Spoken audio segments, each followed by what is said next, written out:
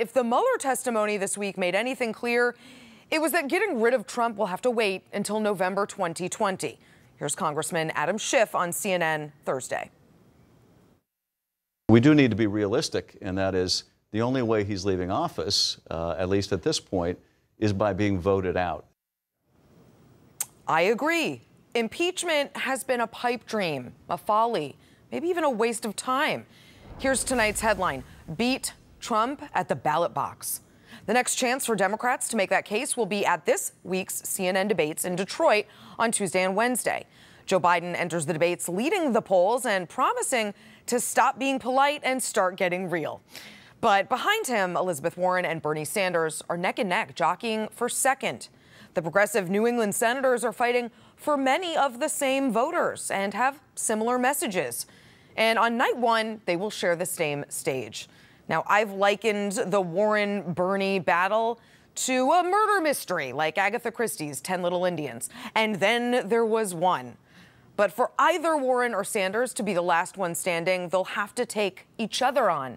And the longer they both remain in the race, splitting progressive voters, the more likely it is that the last man standing will be Biden. Now, they've been reluctant to go after each other, and it's early, I get that. But it's only a matter of time before they will have to take the gloves off. Could that happen on Tuesday? Here's the deal. You've heard the expression, this town isn't big enough for the both of us. Well, for Sanders and Warren, the town is feeling very cramped. They've made very clear their differences with Joe Biden, whom they've painted as wrong on foreign policy and too moderate. That distinction is clear, and it's an important one for voters to know. But what about with each other? Why should you vote for Warren over Sanders or vice versa? What does she offer that he doesn't? How does he see our country's challenges differently from her? What significant policy differences do they have? The longer that's unclear to voters, the worse they will both fare. In fact, the most important job they should be thinking about on Tuesday night is not debating Trump, but debating each other. Okay, with me now to preview Warren versus Sanders and all the big debate matchups is Democratic strategist Mark Launebaugh, who is a former senior strategist for the Bernie Sanders 2016 campaign. Okay, so you know, Mark, you know Bernie better than I do, certainly, and you don't see that playing out on Tuesday. You actually think they might, team up. Yeah, I mean, I think you've got two dynamics in that first night of the debate. You've got an ideological debate, and you've got a generational debate. I mean, don't forget that both Warren and Bernie are the two oldest candidates on the stage. You've got Buttigieg and O'Rourke there, and I think they're looking to drive that new generation lane. But I actually think what's going to happen is you're going to see some of the moderate candidates, whether it's Delaney or Hickenlooper, perhaps Senator Klobuchar, are going to try and take on either Warren or Bernie, and I think you could see the two of them actually coming to each other's defense. And so I think that the dynamic that everybody wants on that night is Sanders versus Warren. I actually think it's going to be Sanders, Warren versus the rest of the field. I think it's necessary, and maybe there's an argument to be made that it's not necessary this early, but it's inevitable. It's inevitably going to have to come, to a head. And I remember during the 2016 campaign, you said that the progressive wing of the Democratic Party was dying for a champion. I don't know. Does it help Bernie if they now have two in Bernie and Warren? Well, I actually think what's going to happen, and it's not going to happen for several months, but I think as we get into January and February of next year, as Iowa and New Hampshire get closer, I think one of them is going to establish some momentum and some dominance. And what's actually going to happen is that the progressive base is going to fall away from one or the other. And I think whoever has the momentum at the end is going to put it together. I also would say to you, you got to be very careful in these debates and in a multi-candidate primary field about attacking other candidates, because you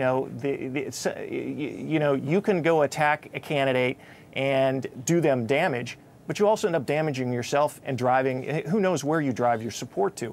And there are a host of progressive candidates in this race. I don't think it's unreasonable to think that Kamala Harris couldn't pick up support from Warren or Bernie. So, I think they have to be very careful. And if I were in either camp, I would be urging them, I would be telling my candidate not to attack. Well, so if they defend each other, as you suggest they might, I'm thinking about Joe Biden. Isn't that sort of a dream scenario? Because then he can say, well, they're both naive. They're both impractical. Neither of them can beat Trump. If he can treat the two of them as one, isn't that helpful for him? No, I mean, I really don't. I mean, because I think at the end of the day, he's going to have to take on the substance of their ideas. I mean, I think that's the power of both of their candidacies, right?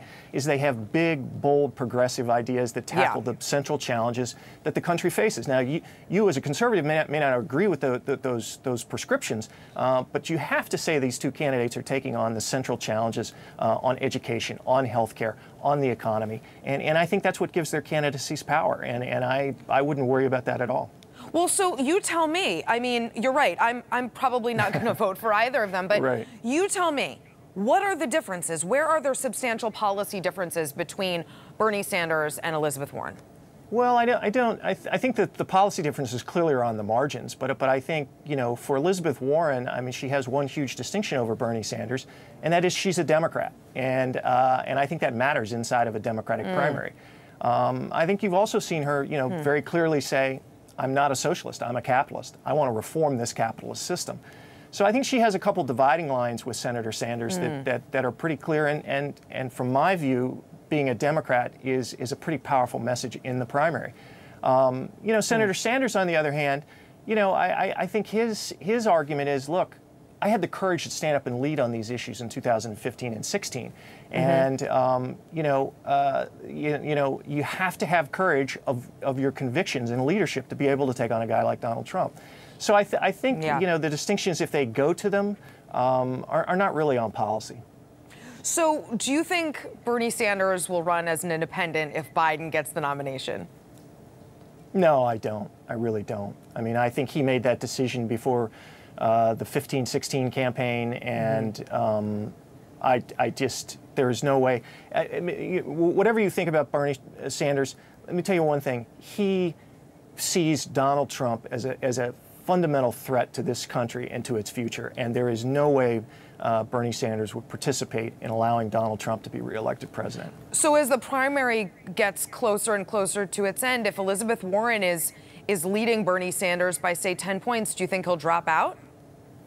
Well, I don't think he'll drop out, but I just think some of his support will drop away, and she'll pick up momentum. I mean, look, I mean, if you look at where the polls sit in Iowa and New Hampshire today, I mean, you know, Biden's somewhere in the mid-20s. You have Warren, Sanders, and Harris in the teens. Any of those candidates could rocket past Biden and get up into the low 30s and win those two states. And so I think it's capable. Either one are capable of doing it. So earlier this week, I'm sure you saw it, an MSNBC legal analyst said that Bernie made her skin crawl, that he wasn't pro-woman, and he responded by actually putting that clip in an ad to defend himself. There is a perception, and maybe it's an unfair one, that, you know, the Bernie bros and maybe even Bernie himself, you know, he isn't in touch with women. Is that a weakness for him? I don't think that's a fair characterization, but I will say this, just as a political matter. Bernie Sanders carries a lot of damage and baggage from the 2016 campaigns. I think that's unfortunate myself. But I think it's just fundamentally a reality, and that the skin crawl thing was really inappropriate. But that just is an example of there are a whole host of activists in the Democratic Party who really are still very bitter at Bernie Sanders. Democratic strategist Mark Longabaugh, we have got to have you back to talk about these debates and the rest of, you know, what will be a very long primary and campaign. Thanks so much for coming on. Okay, you bet.